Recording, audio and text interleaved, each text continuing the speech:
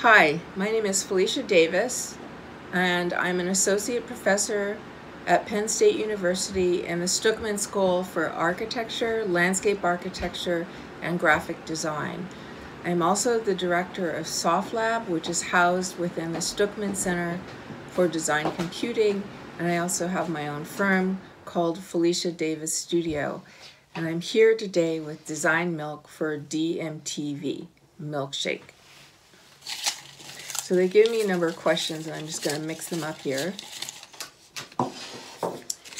So the first one is, can you tell us more about the work of the Black Reconstruction Collective and any projects with which it's now engaged which you find most valuable?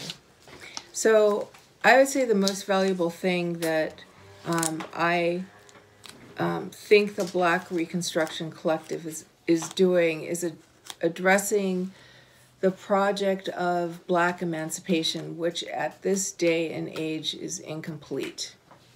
And I think that for me, that's what I see as its most important mission.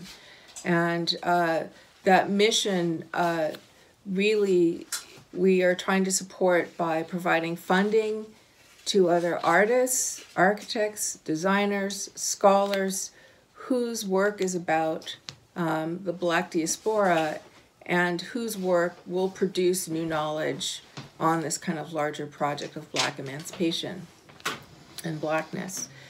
So the other thing that we do in terms of providing support is also intellectual.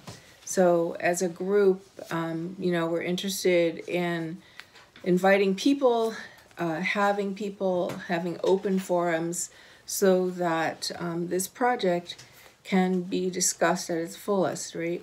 Now that we've finished, there are 10 of us engaged in this right now, and now that we've got work that is kind of up for discussion and debate in MoMA, which we can all see, and it's wonderful to see each other's work, but now that we can all see, we're currently having a kind of open conversation about the themes that connect, intersect, and kind of weave through what is now there in the Reconstructions exhibition at MoMA. So you'll see that discussion live and probably be asked to join that discussion over the next few months.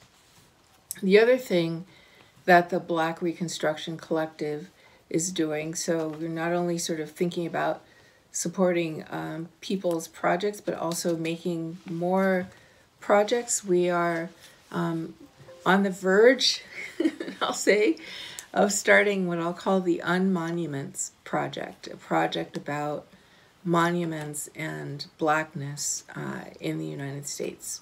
So that will be forthcoming as well. So next question.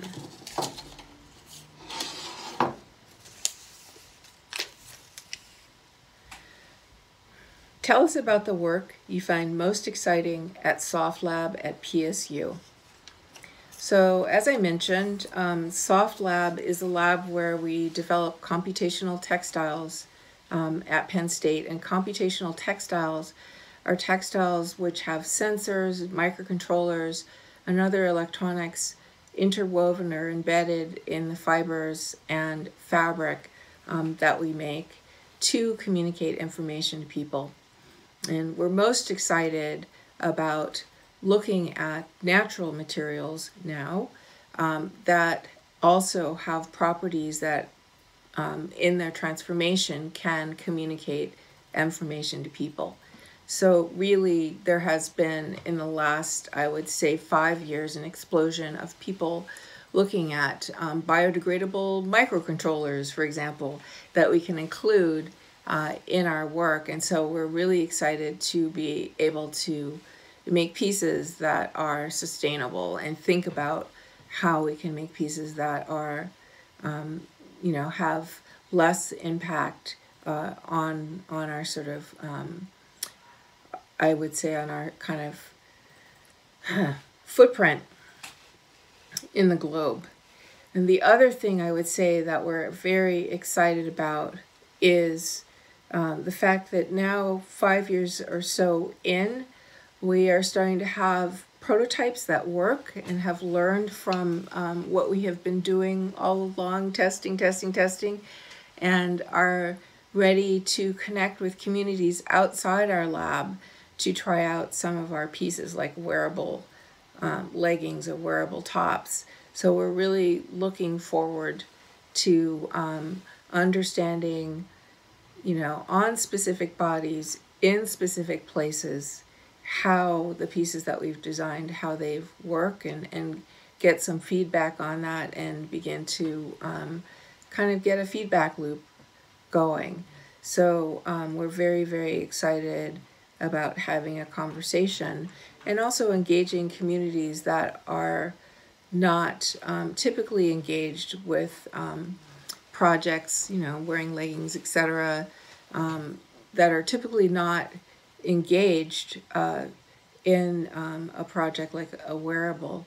Often what you see happening in projects like wearable is they're kind of tested in communities that already are kind of saturated with technologies, have access to many different levels of technology. So we're very, very interested in connecting with kind of broadening the bandwidth of who gets connected to in the kind of experiments that we're doing.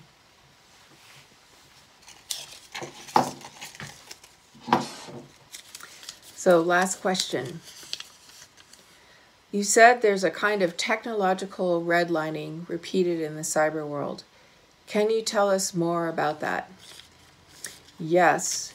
So the technological redline, I think, has a kind of dual reading.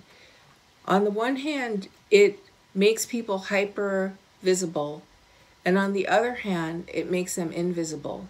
And this has really been a kind of problem that, or I wouldn't say, well, yeah, we'll call it a problem that has kind of plagued the Black population in the United States for, since its founding. On the one hand, if you talk about, let's start with invisibility, many people are working with AI and machine learning and facial recognition technology to be this kind of open sesame, the thing that allows you past the front door, for example, that now, it was discovered and written about and documented in Joy Bulawomi's work, who's done some really amazing work with that, that, a lot of these algorithms did not work for people of color, for Black faces.